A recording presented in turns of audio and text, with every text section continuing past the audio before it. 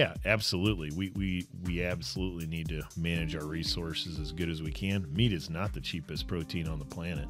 I mean, we can use it.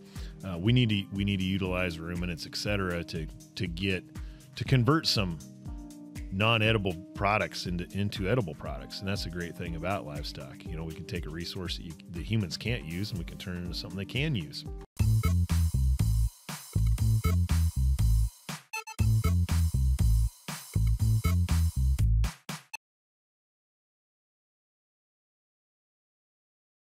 Hello, me folks. Welcome back to the MeatsPad podcast. Today, we continue our conversations with meat scientists, meat industry leaders here at AMP, the 83rd edition.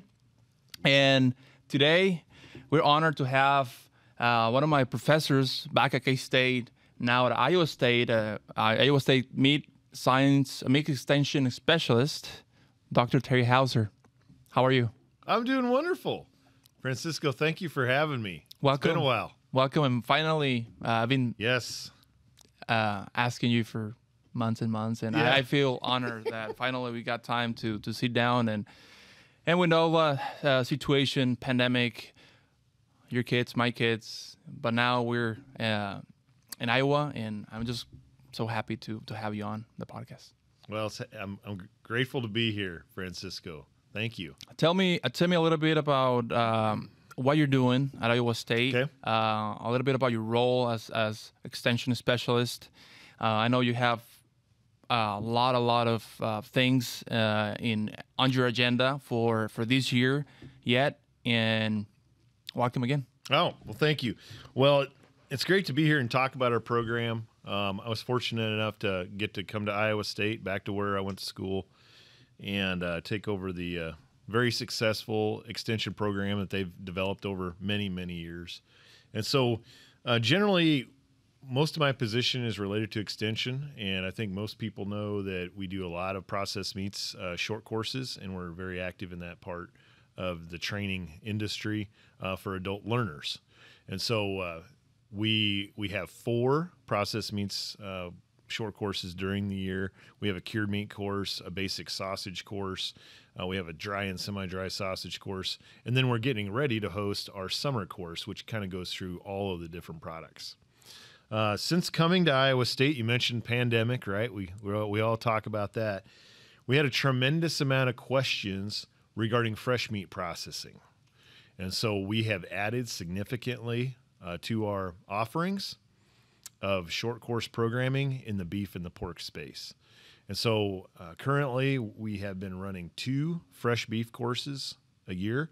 We have our own fresh pork course, and we also do a Pork 101 in conjunction with the American Meat Science Association. So due to just unprecedented demand in that space, we have a lot of people that are wanting to start their own locker business or expand their beef or pork operation. In addition to that, we got a lot of producers that are interested in knowing more about it in case they want to get into the business. And as we both know, there's a lot of regulations. There's a lot of things that you need to know. It's not a business you just jump in overnight. And so there needs to be places that you can go and learn about the entire process. So that's what we're trying to do at Iowa State. Well, you heard it, folks. I think for some of you wanting to get more in depth about meat science, meat processing, fresh beef processing, I think this is a good opportunity for the audience and for people listening to contact you and contact the Iowa State Department, the Iowa State University Meat Science Department, And we have other things that we like to cover today. Sure. And among those topics, we had a lot of questions and a lot of new folks. We have a lot of new members here in the AMP community that I don't know, maybe not very familiar with cattle pricing and meat prices. So I know at K-State, I was first exposed to the USDA carlot sheet. With you and we took a course with that with was it meat technology, or I took a bunch of classes under you. So could you please tell us the importance of the USDA carlot, how meat processors, especially small meat-sized meat processors, can utilize that information and take advantage of that. Price transparency is very important, at least in the U.S. meat industry or any industry for that matter. So in the livestock industry or the beef industry, we'll use beef specifically. We have two main ways of seeing some price transparency in the marketplace, so we know really kind of what cattle are worth and what those meat products are worth. And so USDA produces what they call the Carlot Meat Report. That is published every week for the preceding trades or meat trades that have occurred in the open market. So that doesn't take into effect forward contracted prices or anything like that.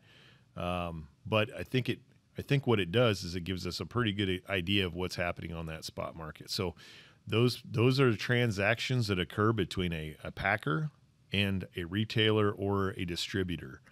And if you look up the Carlot Meat Report, you'll see the first several pages are beef prices. They use the Institutional Meat Purchase Specifications, or IMPS, numbering system to report those prices. Okay, so for instance, if you're interested in, let's say, a 112A lip-on ribeye, you can look that up. It'll indicate what the price range is. It'll tell you the volume of product that's sold. It'll tell you the number of trades that occurred. In addition to that, it'll give you a weighted average for what those prices, what that cut brings. So what I like to tell folks, especially small or medium-sized processors, is this is really the only, well, there are some commercial ones. Urner Berry, for example, gives some meat pricing that's certainly valuable. But this is really the USDA Carlot Meat Report is the only document that you can really access very easily and for free that can give you an idea of where prices are. It's certainly not perfect, but it gives us an idea what those products should roughly be worth, okay, in the open market. It is valuable for a lot of reasons. I think one of the things that I pull out of the report is seasonality of pricing. It might not be to the tenth of, to the dime or to the nickel accurate, but it certainly can tell us when we have increases in demand. Okay. If you use it in an example, if you look in the fall of the year, we have a tremendous pull for ribs and tenderloins before Christmas time or the holidays, and that's reflected in that pricing on that sheet. So I think producers, or at least processors, if you are not aware of seasonality in prices with meat, there certainly is. We know that for instance, ribeyes get expensive before Christmas. Hams get more expensive before Easter. Trim gets more expensive as we get into the summer months, where we're using a lot of those products for further processed meats.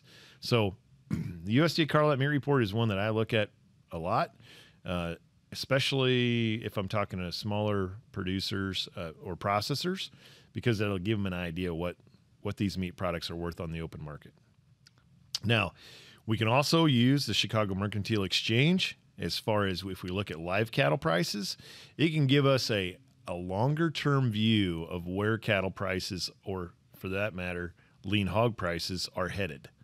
So Francisco, you and I just looked at some of those prices on my phone, and we were talking about the fact that fat cattle prices are expected to be in the $1.50 range per pound, going into next year. So if we put that on a historical basis, that is some of the highest cattle prices that we have seen historically. And so it's also telling us, no, they don't have to be right. They're somewhat of a crystal ball. Yeah. Okay. Estimations. Yeah, they're the best. They're the best estimate we have at the current time. So by looking at the CME, it gives us a longer term look, and those contracts are over a year out for the live cattle contract. And again, it's clearly indicating that beef prices are going higher into the future. So I think next October cattle are at $1.50. So 2023 cattle. or $1.50, and that's a good $15 a hundredweight higher than where we're at right now. So I think that's important to know. What we think right now with what we know, cattle prices are going to go higher. And you may ask, why is that the case? So we hear about drought in California in the Southwest, and now in Texas, we had major drought in the high plains into North Dakota, Montana, South Dakota last year. Some of that drought's easing, but we still are not out of this drought. Now it's getting worse in the southern plains. So whenever we have these massive drought issues, cattle herds decrease in size. So if we look at the information from the last 4 to 5 years of the cattle inventory here in the United States, that cattle inventory has decreased. And I believe the last numbers that I saw, we are now at beef cattle numbers below 30 million head of mama cows. And so when we get to those levels, certainly we are in a liquidation phase at this point in time. Adding to that, with many factors around the world, we have a high set of grain prices that we're dealing with, and since we feed our cattle in the United States, Canada, and some in Australia and other parts of the world, certainly the price of grain will impact our break-even costs that we have in the feed yard. Transportation too, right? Yes, absolutely. That's one that I didn't throw in there, but yeah, when the cost of hauling cattle a loaded mile almost doubles, we have significant expenses to pay for.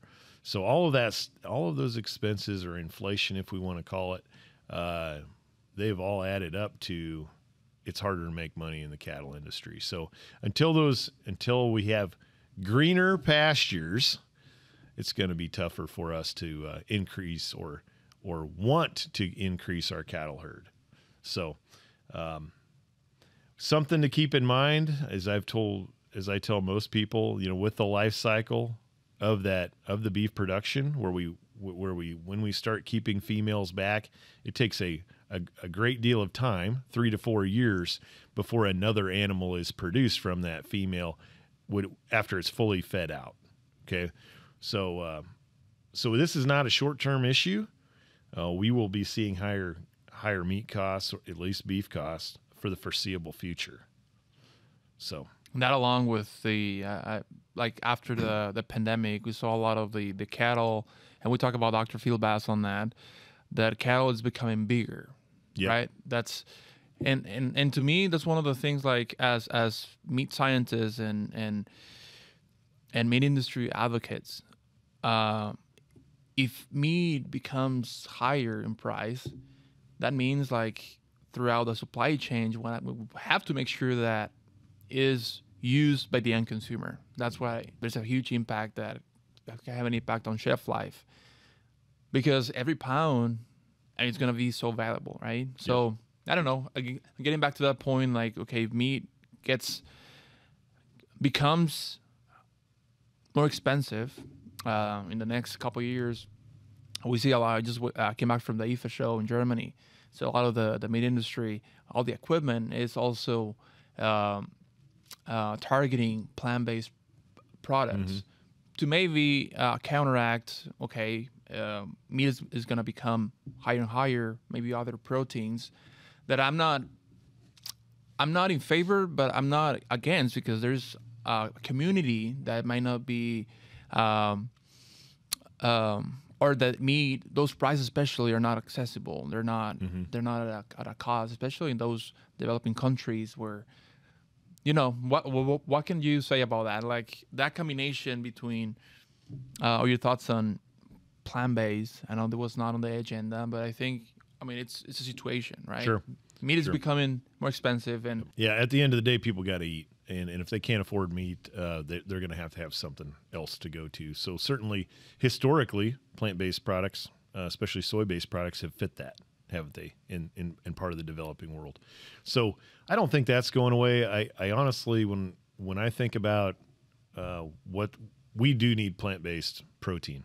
We don't have enough meat protein to feed this planet. And you think we have to do more as meat scientists, including more on courses like Iowa State, or I don't know, that's probably in the future is going to be, rather than than fighting that industry is like, let's include them into a maybe not 100% meat, but maybe Sure. 50-50, because we saw a lot of hybrids. Like you have 50% beef or pork in the formulation, but you're adding other things into that, and there's a different metrics. Yep. No, I think you're spot on that. We only have so many resources across the globe, and we certainly know that there's going to be the need to extend or stretch our meat protein supply so that we can feed as many people as we can. So I think that's a valid point. I'm not a big hey, let's do plant-based protein just because you don't want to eat meat, because I don't think there's anything wrong with eating meat. I think that's why the good Lord put animals on the planet for us to manage and be a food source. So yeah, absolutely. We absolutely need to manage our resources as good as we can. Meat is not the cheapest protein on the planet. I mean, we can use it. We need to utilize ruminants, et cetera, to convert some non-edible products into edible products. And that's a great thing about livestock. We can take a resource that humans can't use, and we can turn it into something they can use.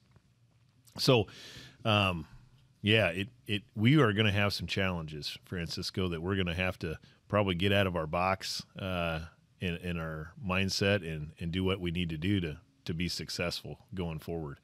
One of the topics I did want to touch on when we think about that is that I don't really see the resource so much as the meat resource itself as being the limiting factor. What we're at Iowa State and some others around the country are really focused on is the workforce that we need. The pandemic showed us we can have all the animals we want waiting to go into a kill floor. But if we can't harvest them, we can't utilize them. So something the audience really needs to think about is, where are we going to get this workforce? What are we doing today that's going to affect us 10 years down the road? And that's where we're at. We're kind of at rock bottom when it comes to in all of agriculture, is to find more people, train them so that we can produce a food product here that's nutritious and safe and all that. And it takes a lot of hands, as you know, because you're, as a teacher there at K-State, when you're in school, that people don't just know this stuff when they wake up in the morning. They have to be taught, and they have to have experiences, and we as educators got to get in there, and we got to do our fair share on that and really up our game, to be honest. Yeah, and I think to wrap up, I have an additional 2 questions for you, and I think it's more for your work. And going back to you said back at K-State, it was the first exposure on the kill floor, and it was, to me, it was a non-traditional way in Mexico, but here's it's pretty normal that on the first year on a grad school or even some of the junior level classes, senior level classes, to be exposed and be on the kill floor to get. And I like what you used to say. You're not born knowing everything. So the only way to learn a job, to learn a skill, is by, I don't know, you used to say, like, by destroying the carcass. That's the only way you learn. I mean, and it's that patience that you still have to instill those values to the young grad students, the young meat scientists. I think I value that a lot. Not a lot of people get you that experience. So and again, those guys 6 years ago, now I'm here, but I went through all that process that helps you, right? So I don't know, that's having good faculty and good teachers, and I admire you for that. And the other thing is how to communicate science to processors. And I think I want to wrap up the episode about that topic, because all the science and PhDs, but if you're not able to translate that knowledge into layman's terms so that all processors can understand. And this is one of the objectives of this podcast: communicate the things that sometimes are over even our heads and try to put it in a language that can be understood. And I think not a lot of people can do that, and you are the one. and honestly, when you communicate in a way that anyone can understand. So who taught you that? Or Well, I tell you, it's probably because all the Nebraskans that watch this will find this hilarious. But since I grew up in rural Nebraska, we didn't. Our education system's good, but I don't have the greatest range of vernacular. So I'm a simple guy. So that I always think to myself, how would I understand it if I didn't know anything about the subject matter? And so I try to start from there. But certainly, people talk over my head all the time. Okay, I had to. It's funny because when we were talking about egregious animal handling, I had to go look it up after USDA told us we had a problem with it, which most people laugh at. I didn't know what the word was. So I just think of when I try to teach something, I take it down to, I start by, okay, what if you didn't know anything about this subject? How would you relate to it? What do you know in your own life or you do every day that you could relate it to? And then you elevate the conversation from there. And so if my dad went to the 8th grade, I used to talk to him about my research projects, and he'd say, "Hey son, how's everything going?" And I'd start talking. About 30 minutes or 30 seconds into the conversation, he'd say, "Sounds good, son. That's all we need to know about that." So it's very easy for all of us to talk over someone that doesn't know the language or the terminology. Yeah, the terminology of what you're doing. So if we remember that, which is hard to remember all the time, right? If we remember that and we start off and we define our terms pretty well and relate them to your audience, you get along a lot better. And so, but no, I was a benefit of, I didn't grow up around educated people. They were very hardworking, but nobody in my family went to college. And so when I go and I tell them what I do, it's certainly I got to back off on some of the big words that we learn there in college, and it helps. So put it in layman's terms. Yeah. So yeah. Yeah, no, absolutely. And I thank you for that. And one of the things, like, if you know the fundamentals, let's say the myoglobin triangle, understand how the lipid oxidation works. As long as you understand some of the basics and you understand those well, in 20 years, I mean, you're going to have him here. So it's one of those things, like, you don't think about all this at school, because once you graduate, you don't go back, as like studying and being in a classroom and all those things that you see on a daily basis that helps you down the road. So we have more topics, but maybe in the future, next year, in a couple of years, we keep doing this. And sure. If you guys like this content, we have other topics that I'd like to discuss with you. Yep, and, absolutely. Well, if I could make a comment or two for our audience, the only thing I would tell you is, if you can try to make a difference, do it locally. They say charity starts at home. Start a 4-H meat judging group, or teach somebody how to cook, or just tell somebody what you do. And we need all the help we can. We're really important. A pandemic has really shown us that food is pretty darn important. We all kind of knew that, but kind of forgot. And I don't know. I hope people are proud to be in the industry we have, because we're really important to society, and it's not going away. We got some major challenges, but we're going to have to do it together, and we can't just rely on somebody else to educate people. We got to do our part. So that's what I'd leave people with, and I think we can accomplish a lot, but we're all going to have to get off our butts and do it. And do the work. Yeah. Thank you, Hauser. Thank you for joining us. Stay tuned for more content here at the MeatsPad podcast. Thank you, everyone. We'll see you soon.